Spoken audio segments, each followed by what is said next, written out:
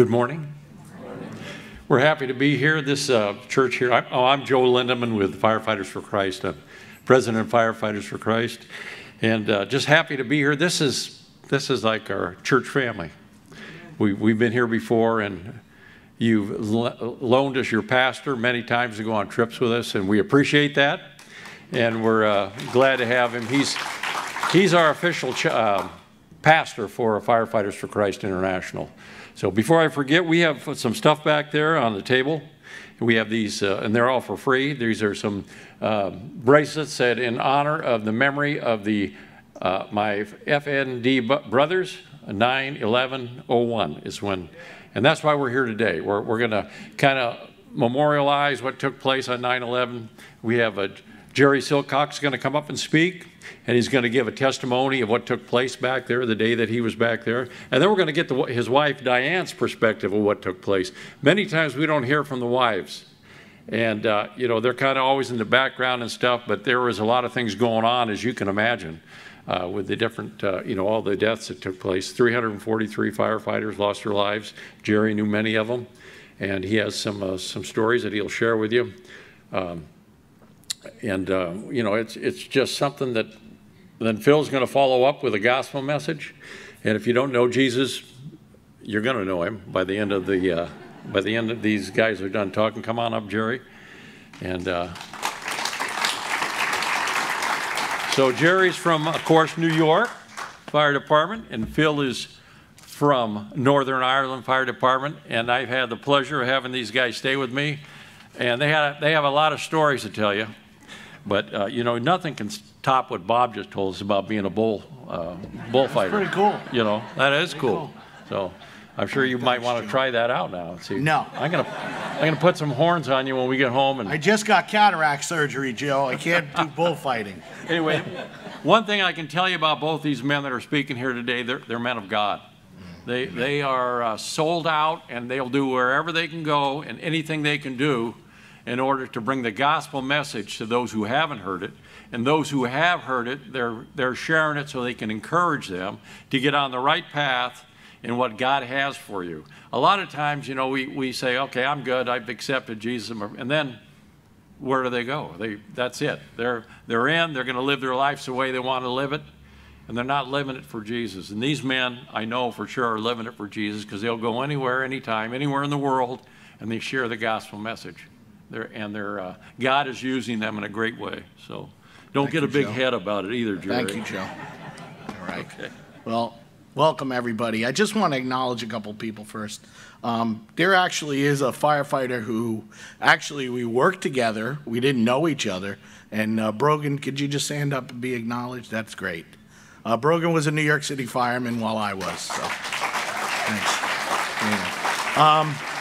I want to acknowledge a few people. So in this audience of Firefighters for Christ, I'm going to ask some people to stand up who came to New York to help our chapter of Firefighters for Christ in the FDNY during 9/11. And just wait till you see how many people are going to stand up. So everybody who came out that first year and a half, wives, everybody, stand up so they could see you that came out to New York to help out. These are the guys that actually, and their wives, who came out to help when we needed help during 9/11. So you have a connection here in California. Firefighters for Christ, we're a group that supports each other all over the world. We actually have some German friends here today. It's amazing how the gospel of Jesus Christ brings us together. So I would like to acknowledge our firefighters that are here today, our police officers, and our military. As it's Patriots Day, I agree. It is Patriots Day coming up. My name's Jerry Silcox. I'm a retired captain, New York City Fire Department. I was there for 32 years and worked all over the city. I actually ended my career in special operations about a year and a half ago when I got hurt. So my wife Diane is here with me, and rarely do you get to hear from wives. You'll get to hear a few minutes from Diane and her heart about what happened during 9/11. So special time. I have 2 kids. My daughter Lizzie's a doctor in Kansas. They're grown up. And my son Matt is a Marine aviator in training down in Florida. I was chapter president of Firefighters for Christ during 9/11. We started our chapter in 1998 with the permission of our great and loved president, John White, who passed away. And so in my dining room, we started Firefighters for Christ in 1998. So I just want to spend, it's still hard to really talk about because, you know, back in New York, we lived it. It was part of our life for 8 months, cleaning up that site and finding our friends. So it's tough to talk about, and if you'll just bear with me, I had cataract surgery a few days ago, so my eyes do tear. It's not me crying, by the way. So,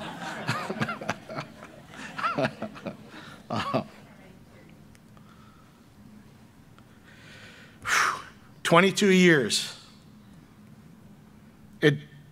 To me, it feels like yesterday. For the past nights, I have been, you know, waking up in the middle of the night and just having memories and flashbacks, and it's been a difficult week just getting ready to talk to you guys about this. And, you know, 40 of those guys that died that day, out of 343 were my friends, my mentors, my captains, fellow firefighters I went to Proby school with and stood next to in that line in Proby school. And these were guys that I loved and knew and cared about. And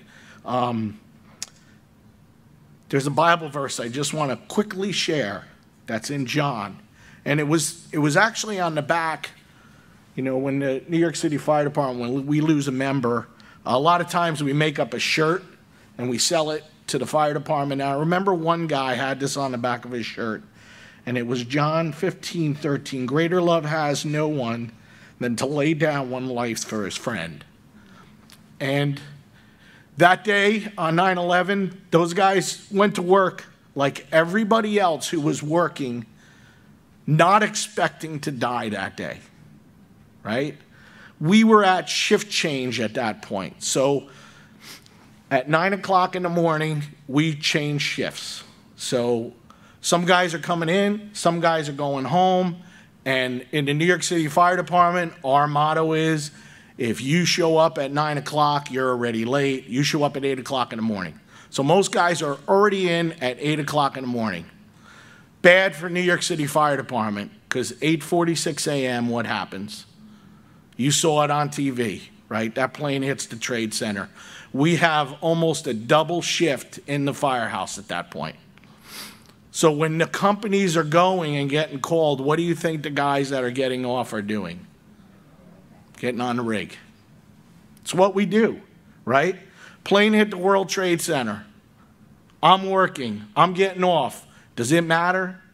Didn't matter that day to me.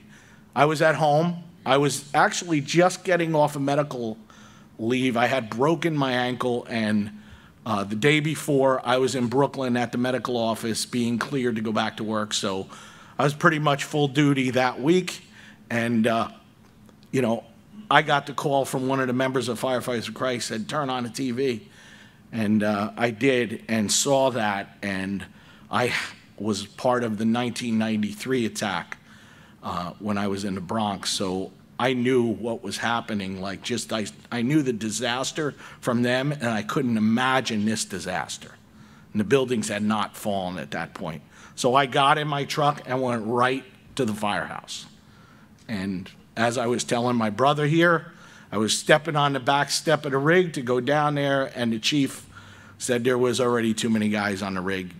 You can't go. So I got down there later, and the buildings had fallen already. That's where I was. You know, we want to remember this. So we had the shift change, 8:46 a.m. First plane hits the World Trade Center. You could see that on video. There was some French photographers following around to Proby, and they have video of it flying right over top of them. They were at a gas leak. 9:03, next plane hits the South Tower. 9:37, the Pentagon is hit. 10:02, Flight 93 is being taken over by the passengers. Let's roll.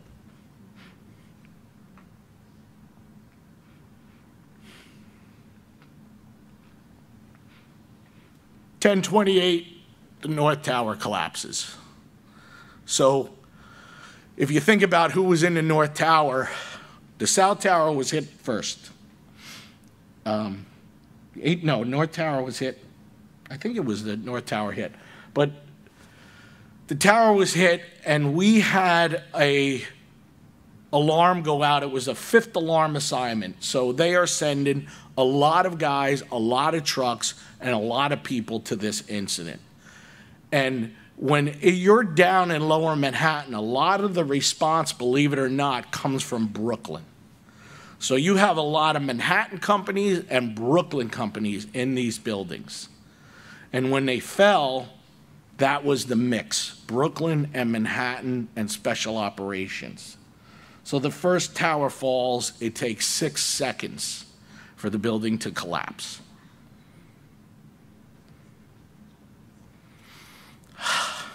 Imagine what you would be thinking about in that time. I have a friend who was a lieutenant with me. He worked with me in the Bronx. He was one of the survivors in Ladder 6, and I asked him one time, I said, Billy, what were you thinking about? What was going through your mind when those towers collapsed? And he said, Jerry, I thought we were going to get out. He said, we hear the floors coming down, and we're thinking we're going to get out. Somehow we're going to get out. Somehow I'm going to make it through this. He did. He survived with a few guys from Ladder 6 and a few other firemen. And he says, I didn't stop and say, oh, I'm dead, you know. He thought he was going to survive somehow, and he did. But that's the thought pattern is, as a fireman, we're not going into fires and giving up during the fire. You know, we're always looking, how are we going to get out of this? I got trapped a few times. I wasn't looking at, oh, I'm done, lay down on the ground. I'm looking at, how am I getting out of this? I'm on fire, I'm burning, my ears are burning. How am I getting out of this? Where's the window? That's my thought pattern. I hope some of my brothers' thought pattern was, I don't have anything to do with God. I need a relationship with God, and he'll save me right here. I hope some of them were. But today I want to talk about some of them. And it's a sobering thought. It's a sobering thought that day. These guys went to work. It was the first day of school in New York, by the way. So a lot of people that had kids had switched their tours. We do mutuals, it's called. They switched their tours, got somebody to work for them so they could get that picture with their kid taking them to school. So a lot of guys were working, single guys were working for guys that had kids so that they could take their kids to school. So that was the setup of the day. How many of them thought, I'm going to die today when I go to work? Anybody? No. We don't know when God is going to call us. We don't know the last minute of our lives. Be ready to meet him is what I'm trying to say through this whole message. Just like me and Brogan, our day, the next day following to 8 months, was going down there and trying to move these 2 buildings in 5-gallon Home Depot buckets. You've probably seen the pictures of us, long line, standing in line in our turnout pants with our helmet with a bucket, a Home Depot bucket most of the time, or a white bucket. But I really believe those first days we were going to move that building in 5-gallon Home Depot buckets. That's the way New York City operates. We were going to do it. It needed to get done. You know why? Because my friends were under that pile. I thought for a week of working down there, somebody's got to be alive. Somebody's got to be in here trapped. And I'm going to talk about one of my friends in a few minutes named Patty. He was a captain with me in Harlem. This guy was a Marine recon guy in Vietnam. And he was the most decorated firefighter in New York City at the time of 9/11. He was my captain. And I tell you, I thought we were going to find him. I thought if anybody's alive in this building, he's alive and we're going to find him. So we're digging. This is what our days were. This is what our nights were. This is what we lived. I didn't get there for the building collapses, as I said. That step on the rig kept me from netting there. And I guess, as I say to people, God had a different plan for my life. I'm going to talk about my three friends. I'm not going to mention their last name. I think Steve's going to put a picture up for me. Charlie.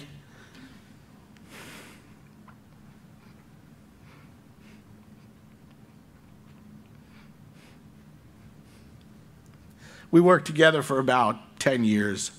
Charlie got promoted lieutenant out of the Bronx, and he was working in Harlem and 3rd Division, and he was looking for a spot in one of the truck companies, and it looked real good that he was going to get this spot in a real premier truck in Harlem, and it was all good for him. And Charlie was a jokester, man. Let me tell you, if you were at the kitchen table and he turned to you and it was your turn to get your you-know-what's broken, man, it was coming and it was going to be hard, and you would just turn your head and take whatever he's going to give you. But you know what that did to me? I was a Christian. I never shared the gospel with Charlie. You want to know why?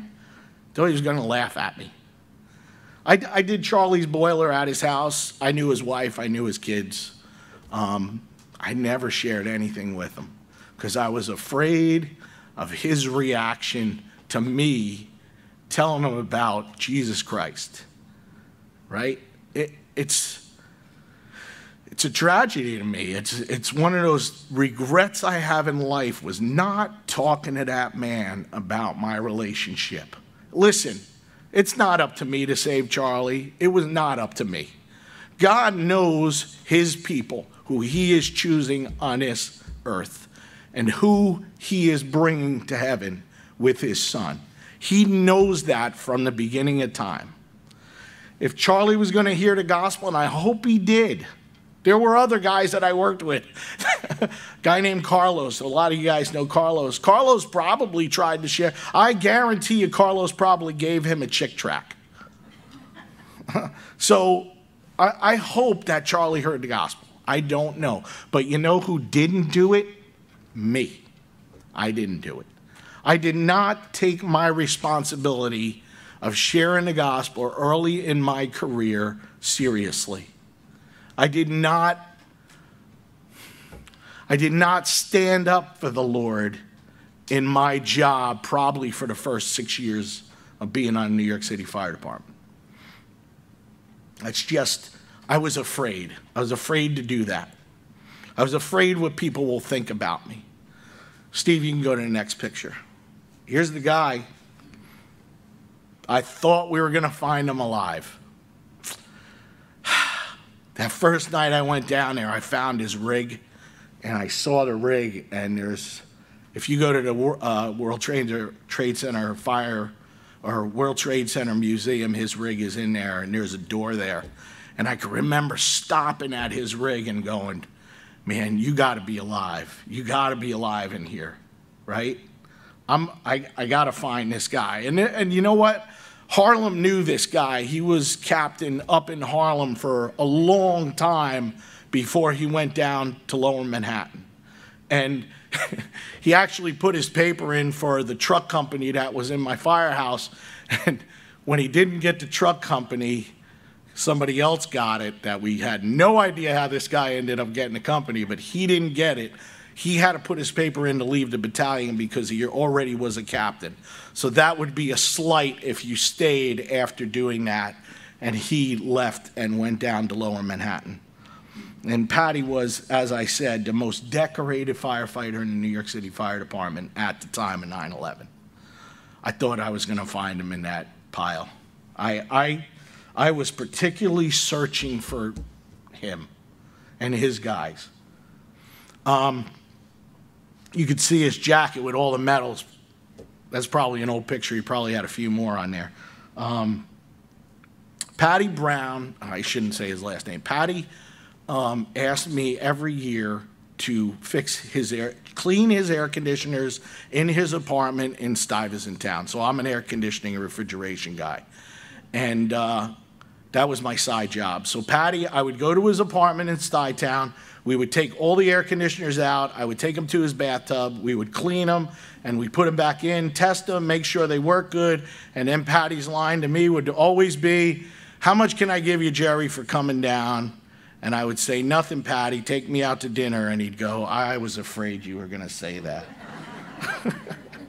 So we would go out to dinner. I mean, it was great. We'd stroll the city. We'd walk over to the East River. We'd chat. I was on a lieutenant's list at the time. And this was June of 2001. And I remember he said to me, he said, "Jerry, do me a favor. Come down on 4th of July. We'll sit on the roof of my building. The fireworks are going to be right off of my building here on the East River. Bring the family down. We'll sit up on the roof, and we'll have a night out." What do you think I said? "Oh, Patty, I'm too busy. I don't think I'm going to be able to do it this year. Maybe next year." No, next year. But one thing I did do right with Patty was I knew that he needed to hear about Jesus Christ. Why?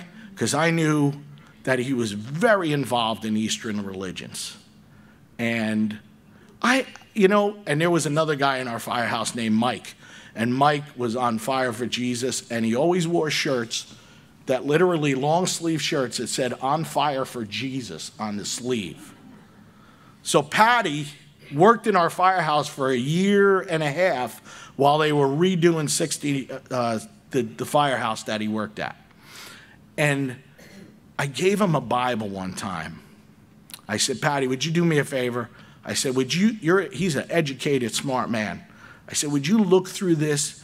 And I know you go to church, but I want you to look through this and just read about who Jesus is." And, he's a gentleman. He took it. He says, "I'll do that, Jerry." And I hope he did. But you can find out about him and the heroics he did that day.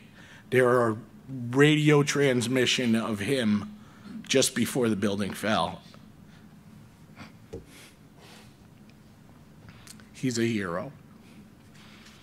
After he died, I got to meet his brother, and they were cleaning out the apartment. They asked a few friends to come over and help, and I wasn't available to help, but I asked one of the guys to go over there. I said, "Do me a favor." I gave him this Bible, and I described it to him. See if you can find it. And I never heard back. I have no idea where it was or if it was read or not. But my job as a Christian was done exactly what was supposed to be done. This man needed Jesus, and I was sharing it with him. That's what we're all called to do, every single one of you. Let me ask you a question. Do you know what's going to happen to your family or yourself tonight? Is your next breath guaranteed? No. You are not the God of the universe. You have no idea what your life looks like in the next 10 seconds. Be ready to meet him. I wanted my friends to be ready to meet him. The last guy I'm going to talk about is a guy named John. You can put his picture up there, Steve. Rotation guy through 80 engine.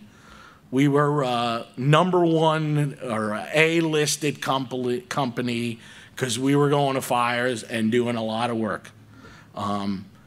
So we were in the A list. So guys that were in either B or C list would come for 1 year and spend it with us and go to fires and then go back to their firehouse. And he was not in a slow company, by the way. I covered it as a lieutenant. When I got promoted, I was sent to Brooklyn, and I actually worked in his firehouse. And one of the saddest days of my life was we had these things called TPRs, time and payroll sheets, where we wrote down when people worked, and they didn't find him, my friend John. And you carried those members that they didn't find on their TPR every tour that they were in, and I had to fill out his TPR. That was one of the saddest days of my life. But the good news is John worked in my firehouse. And guess who was working there? The guy with the shirt that says what? On fire for Jesus. Mike. Mike, every morning that he's working, is sitting at the kitchen table with his Bible reading. Mike ended his career in Rescue 1. Mike was an awesome fireman. There was a fire where a guy ended up getting the Gordon Bennett Medal from another company in 80s area. Mike made a better grab that night, and his captain was like, Mike, we're writing you up for a medal. He says, no, no, no. He goes, write up the company. So the unit got a unit citation, and this other guy went to medal day for the Gordon Bennett Medal, the highest medal. But Mike made a better grab than that guy. But that's who Mike was. A humble guy, loved the Lord. A lot of you firefighters for Christ know Mike. And you can attest that if you had met Mike more than 10 minutes, what do you think you're going to hear? You're going to hear about Jesus. About his Jesus and how he saved him out of drinking and wrecking his life. Change that man around. I'm there. John works with me, and we sit across from each other because I'm a senior guy and he's a junior guy. So he sits with his back to the front, and I sit in the front facing forward. The reason why is that I have the nozzle and he doesn't, so I need to get to the back step quicker. And that's the way it is. And that's the way it is with junior guys, so too bad. But John sat there, I sat here, we worked in the same groups, and we argued about Christianity every single time that we worked together. Oh my goodness, we were yelling at each other in the back of the rig. And they're like, shut up. Well, we're not fighting, we're just talking. But you know, in New York, when we talk loud, right? So we're talking loud to each other. John went back to his company shortly before 9/11, and his sister was trapped in the buildings that day. And she called him and said, I'm trapped. And he was in the engine and the ladder was going, and there was a female firefighter in the truck from his company, and he asked to switch because his sister was trapped. He got on the truck, and the whole company was lost. His sister didn't pass away. She lived. The great news about John was he was in a firehouse in Staten Island, the slow one, the C Company. And there was a Christian there, just like Mike. He heard the gospel. That guy called me a year later and said, I just wanted to let you know that John called me in July and gave his life to the Lord.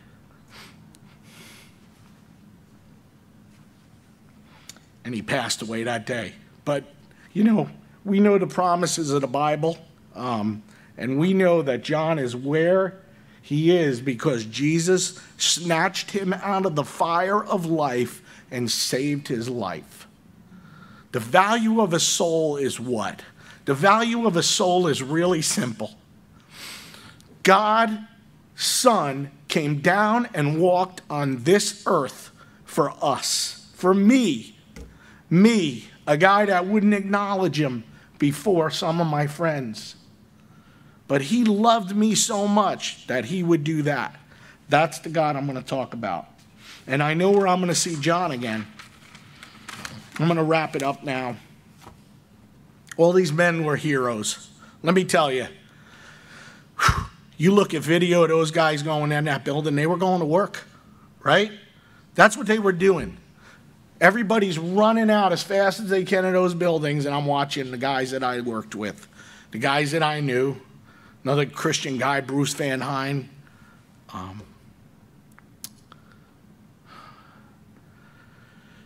Going in that building, go to work. And then they fell, and 343 firefighters from New York City died. And then we went down there and tried to find them. That's the story of 9/11 for me. Really simple. What does John 15:13 say? Greater love has it that no one than this is to lay down one's life for a friend. I want to tell you about my hero real quick. His name is Jesus. Jesus said this next: you are my friends if you do whatever I command you. My God came off of his throne 2,000 years ago, walked on this filthy earth, lived the tragedy of a human life for me. Guess what? For you. You may think that you're a good person because you're a firefighter. A lot of people, listen, that was my line before I knew Jesus. Why are you going to heaven? Because I'm a fireman. I didn't see that in this book. Doesn't say that.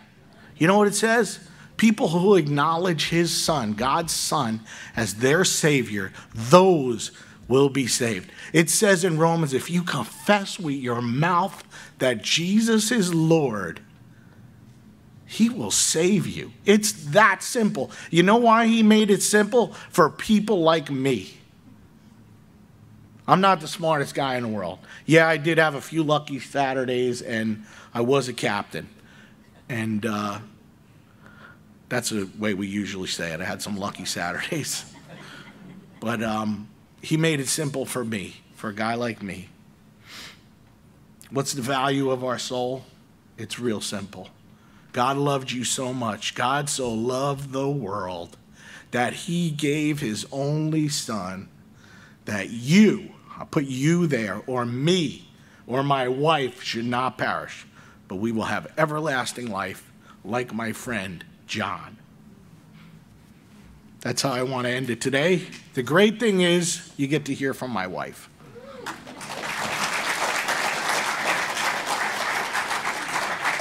30 minutes.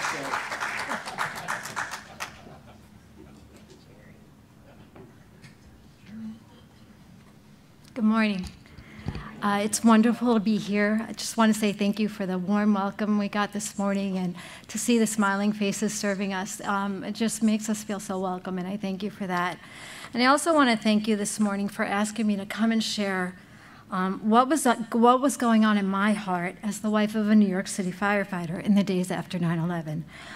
Jerry retired from the FDNY as a captain, but on 9/11 he was a firefighter in Engine 80 in Harlem, New York. We turned on the television that morning to see what was happening, and immediately Jerry turned to me and he says, "I have to go." And I looked at him and I said, "What do you mean you have to go? Shouldn't you wait for your firehouse to call you and tell you to come in?" And I knew it was serious when he looked me in the eyes. He shook his head no, and he said, "I have to go." So he left, and I remained glued to the TV that day. I couldn't believe what was happening. I think, as we all did, we probably just all watched in disbelief and confusion and wondering why this was happening. And again, I didn't know, but all I knew is that at the end of the day, the towers were gone and that there had been a tremendous loss of life. As many of you may remember, in the days following 9/11, reports were coming out about those who had died. Businesses that were located in the Twin Towers were putting together lists of those within their companies that had died. And sadly, the FDNY had to put together such a list as well. I can remember the night when Jerry called me and he shared with me the names of the guys that he had known on that list.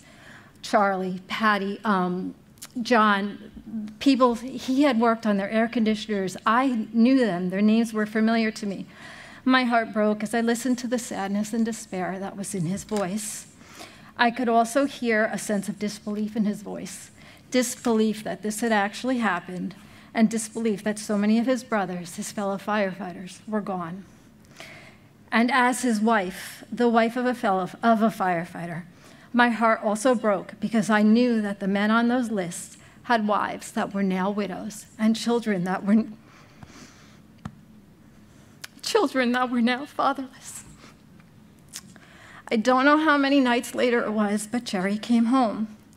And after we put the kids to bed, we both took out our Bibles to search God's word for comfort. I was reading through Psalms when I came across Psalm 146. And I don't have time to read the whole psalm right now, but verse 9 tells us, "The Lord sustains the fatherless and the widow, but he frustrates the way of the wicked." And it was in that moment, reading those words, his word, that God quieted my heart and gave me the sense of peace that I had been yearning for since that day. And it was in that moment that he assured me that in spite of everything that was going on, he was in control. I am so grateful that God, that night, guided me to that psalm, that verse, that night. Another thing that I want to share with you this morning is what happened after Charles Stanley came to speak in New York City. I think it was in October. He came and he shared a message titled Hope at Ground Zero. Jerry and I were in attendance that night. I don't remember much of what was said, but one of the things that he said that stayed with me was that he said, no one died that day outside of the will of God. For the second time, this time through the words of Charles Stanley, the assurance that God was in control enveloped my heart. And I knew that somehow, some way, I wanted to share that sense of assurance with the women whose lives had forever been changed that day. I don't remember how, but Jerry was able to obtain a list with the names and addresses of each of the women left as widows on 9/11. And through In Touch Ministries, we were able to obtain copies of Dr. Stanley's message on, for those of you who can remember, cassette tapes. And I still have it. I can't listen to it, but I still have it. I set about writing cards to the women, to each of the women, so the cards would be sent with each cassette. In each card, I had just written a little note saying that I hoped it was Dr. Stanley's message could bring her comfort during this time of incredible sadness. And I ended each card with the words, "with all of my heart." And then I signed my name. It was with all of my heart that I wanted the women to know, to experience the comfort of God, to have the assurance that in spite of all of that, what had happened, he was in control. I was overwhelmed by cards. A few months, in the weeks and months following, I was overwhelmed by all of the cards that I had received, cards from widows thanking me for the tape and for thinking of them. And if I can just take a few minutes, I'd like to read some of those cards. And again, I was overwhelmed because these are women who, in their time of suffering and their sorrow, they wanted to thank me for doing something for them. And it was just really overwhelming. And here are some of the cards that I had gotten. It says, "Dear Diane, thank you so much for the tape. It has become part of my strength. I really need those words right now." Another one said, "Thank you for being so thoughtful and caring. As soon as I received the tape, I listened to it immediately. There is much comfort and hope in Charles Stanley's words." Another one says, "Thank you for Dr. Stanley's tape. We are devastated by our loss, but as Christians, we know that my husband is sitting at the Lord's feet and his work on this earth is finished. The Lord has used many Christian brothers and sisters to reach out and show me his love and support. Thank you for reaching out to me." And just the final one that I want to share says, "Thank you so much for your note and the Charles Stanley tape. Our faith is what is carrying us through this difficult time. God is good and God is able." And I just stand here today before you to let you know that God is good. In spite of all that happens, God is good and he is able. And I thank you so much for letting me share this morning.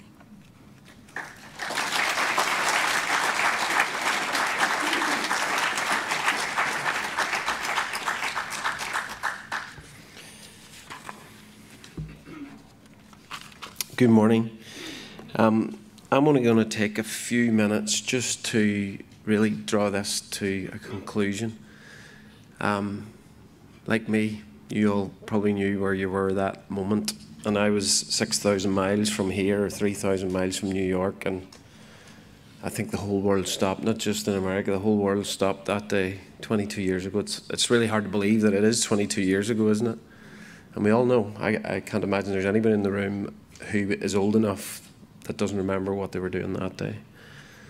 And I've had the opportunity and the privilege to work with Jerry for a long time now. And every time I hear you, it just touches my heart so much. And thank you, Dan, as well. And God has placed us together to do this in different parts of the world. But the message, the absolute message that we need to hear today is a phrase that Jerry used, and that is, what is a soul worth? What is a soul worth? You know, we all know that on that day, 22 years ago, almost 3,000 people died that day. And 343 of those were firefighter paramedics, colleagues of Jerry's, even though I didn't know any of those guys personally, because we're in the firefighter family. You know how that goes around the world. We all understood that. It affected us all in that moment, even though we didn't work in New York. And 343 is a number that rings in my head, and I'm not part of New York Fire Department, but I always remember that number. Right from the start, that number has never left me.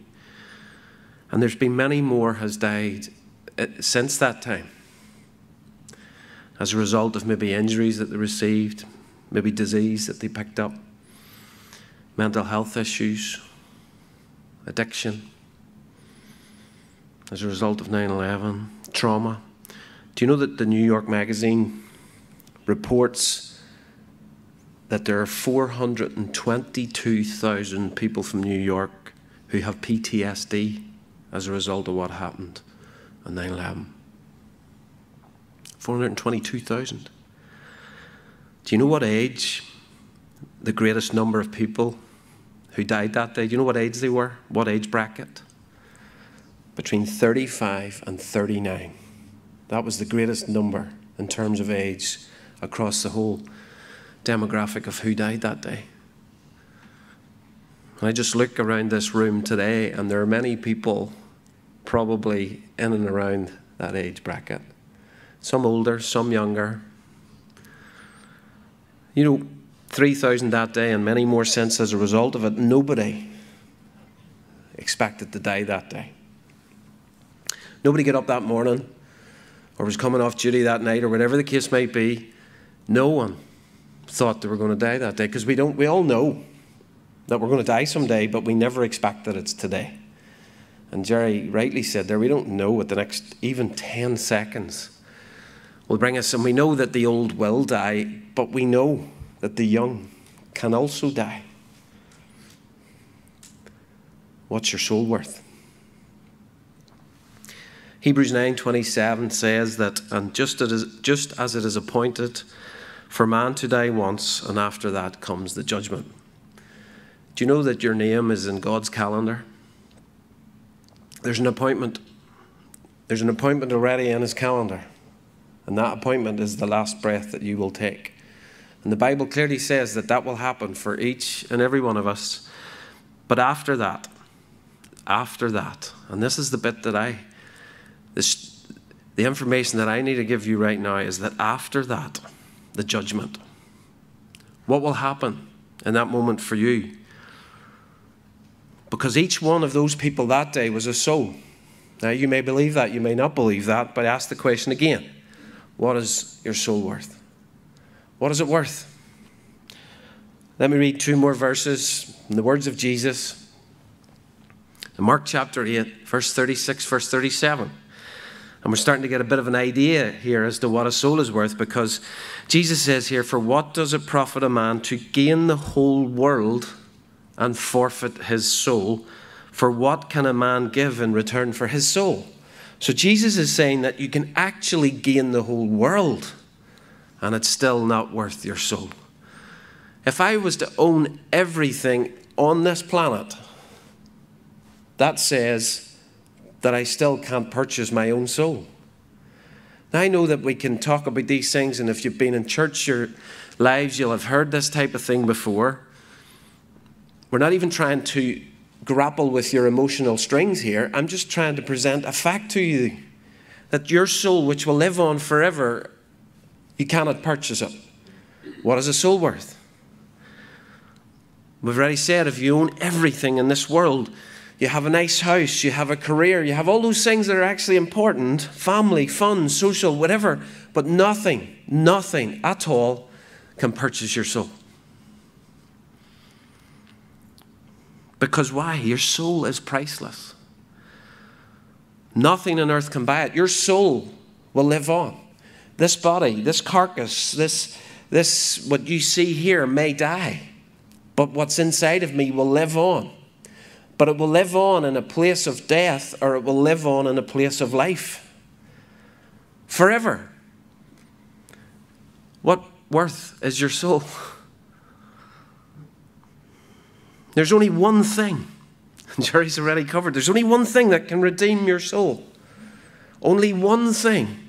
And that is the precious blood of Jesus Christ that was shed on the cross 2,000 years ago for you and I. And as Jesus hung there and he suffered physically, he suffered terribly physically.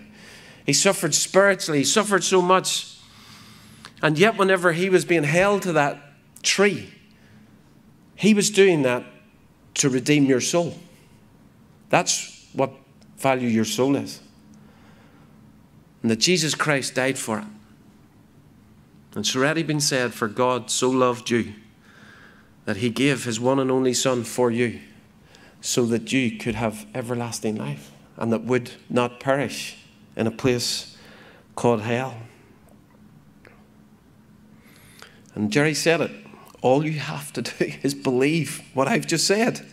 You know, sometimes we complicate it.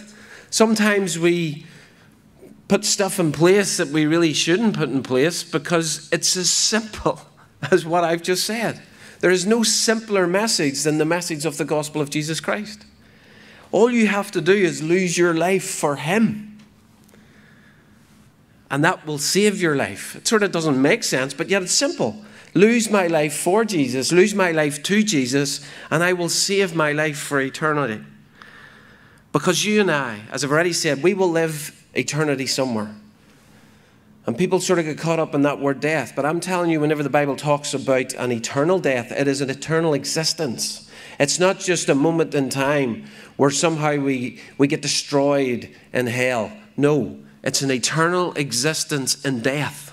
Can you imagine what that's like? And yes, we may get 60, 70, 80 years here on earth, maybe more if God spares us. Maybe only 35 or 39 years for all those people that day. But we're going to spend eternity somewhere. And I know where I'm spending eternity. I'm going to spend eternity with the Lord because I'm going to spend eternity in life. And it is so easy for me to say to you today, do you want to spend eternity in life? Or do you want to spend eternity in death? Because that's the choice. That's the choice. In this moment in time, right now, you can never say that you haven't been told. Because I'm telling you now, Jerry told you, Diane told you. You know the Bible says that that's all of us, by the way. Romans 3:23 says that for all have sinned. All of us. None of us are perfect, by the way. All of us have sinned and we all fall short. We all fall short of the glory of God because we can never, ever, ever do something so that we can somehow be good enough. And Jerry made an interesting comical statement this morning that he thought he was going to heaven because he was a fireman. But you know what? Actually, it might sound comical to us, but it's a reality. And I've spoke to many people around this world, and I've had the privilege of traveling, and I would suggest that every person I've ever spoke to, certainly that everybody that I can remember, thinks that they're good enough. Thinks that they're good enough for heaven. But you're not. None of us. And that's not me pointing the finger at you guys, because guess what? I wasn't good enough either. Because the Bible says, for all have sinned. We've all been born into that place, and none of us make the mark. We all fall short. And Romans 6:23 says that for the wages of that sin then, so that sin, if that is the condition of my heart, the condition of my life, it says that for the wages of that, what I will get as a result of that, it says is death. That existence in death that I was talking about. But the free gift, the purchase, the redeeming Christ will actually give me that eternal life in Jesus Christ our Lord. And Romans all the way here, because Romans says that for God shows his love for us, and that whilst we were sinners, Christ died for us. It's a really, really, really simple message. And it's already been quoted this morning that if you confess with your mouth that Jesus is Lord, and believe that right here in your heart, that God has raised him from the dead, you will be saved. That's what it says. Isn't that fantastic? Jerry also quoted Jude, verse 23, that we will snatch others from the fire and save them. That's what's happening here this morning, because there's a metaphoric fire burning in this room this morning. And that is the fire that if you don't redeem, if you do not accept Jesus as your own personal Savior, you will perish in hell, which is a place of fire. And as firefighters, I can imagine you understand that probably more than some. And we get the privilege and the opportunity over all of our careers to snatch people from that fire. Well, what if I was to say to you right now that as a spiritual firefighter, I have the opportunity to present Jesus Christ to you right now so that you can be snatched from that fire of hell? And so it's simple. I'm just going to give you that opportunity this morning. Please do not miss this opportunity to accept Jesus Christ as your own and personal Savior. You don't have to go home and sort out all your stuff first. I've had opportunities to present Christ to people over the years. I've sat with people in the middle of the night as they cried their eyes out, roughy, tufty firefighters crying their eyes out because they want to give their life to Jesus, but feel that they can't because they're not yet good enough. See, if you're waiting to be good enough, you'll never be good enough, because none of us are good enough, because it was Jesus who paid the price on the cross for you and I. You will never be good enough. So when we give our life to Jesus Christ, that's the beauty of it. He accepts us for whoever we are, no matter what it is that we've done. He covers our sin with his blood. We are worthy of heaven. We are going to heaven. We are saved for eternity. And then we get some of the stuff sorted. Yeah? That's the process. It's really simple. Sometimes it's complicated, but it shouldn't be. That's it. It's simple. So if you're here this morning, I want to give you the opportunity to respond to Jesus. And we're not going to make anything really complicated at all. I want you just to let me see your hand so that I know that that's the decision that you're making this morning. And then I'm going to pray. And you're going to pray that with me. And the angels in heaven are going to go, yeah. Because that's what the Bible tells us. This book's amazing. You should open it sometimes. There's really, really interesting stuff in it. It's fantastic. Yeah. So, I'm going to look around the room. I'm looking at this section here. Does anybody here want to give their life to Jesus Christ? Or you maybe once did that and you're cold and you're far from Christ now. Do you want to recommit your life to Christ, or to give your life to Christ for the first time? In this section here, you can see where I'm looking. Anybody here? Anybody here want to give their life to Jesus Christ? I don't see anybody there. In the middle section, I'm looking at the middle section. Anybody want to give their life to Jesus Christ for the first time, or to rededicate, recommit your life to Jesus? Anybody in this section? I'll come back, don't worry. Anybody in this section over here on my right, your left?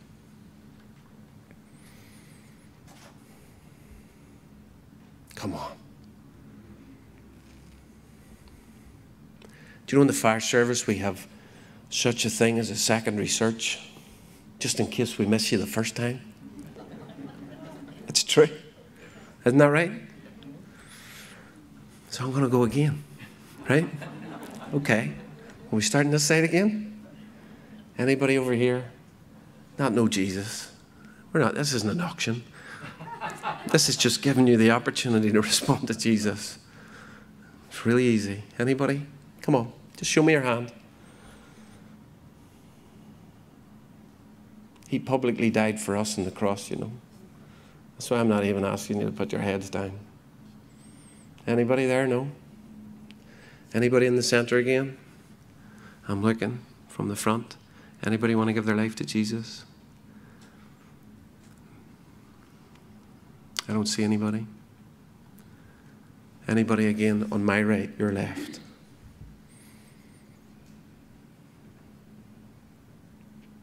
No. I know this is going out online, I believe. Is that right? If people are watching this online, you can respond. No doubt there's contact details there for the church. Please, I'm going to tell you how to pray. Even in the room this morning, if you felt that you wanted to, but you didn't, you can pray. And tell us, please tell us afterwards, tell us that that's what you did, so that we can rejoice with you, yeah? Don't leave this building today without getting your soul right, because you can't purchase it yourself. But I'm going to pray anyway, because I know people are watching online. I'm going to pray just in case there's people within this room this morning who just couldn't feel that they could raise their hand for me. And just as I pray, you can pray along these simple words with me, either online or here in the church.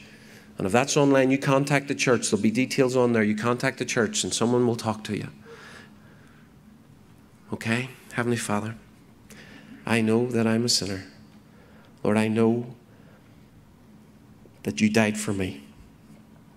I know that you rose again from the dead. I believe it in my heart. Lord, forgive me for my sins. And I thank you that I'm now saved. In Jesus' name, amen. Please, please, please contact us here at the church. If you're watching online or if you're within the building, please talk to us before you go home today. God bless you. It's been such a privilege being over here with you again. In Jesus' name, amen.